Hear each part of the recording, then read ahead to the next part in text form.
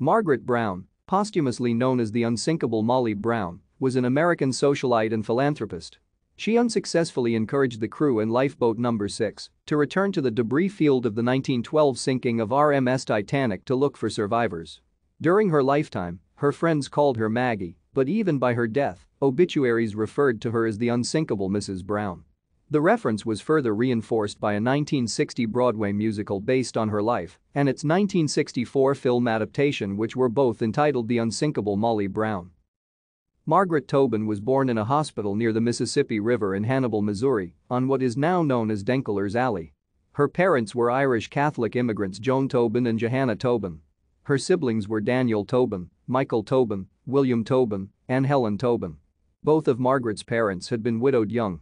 Brown also had two half-sisters, Sophie Bridget Tobin, by her father's first marriage, and Mary Ann Collins, by her mother's first marriage. Thank you for watching. Like and subscribe if you would like to view more of our videos. Have a nice day.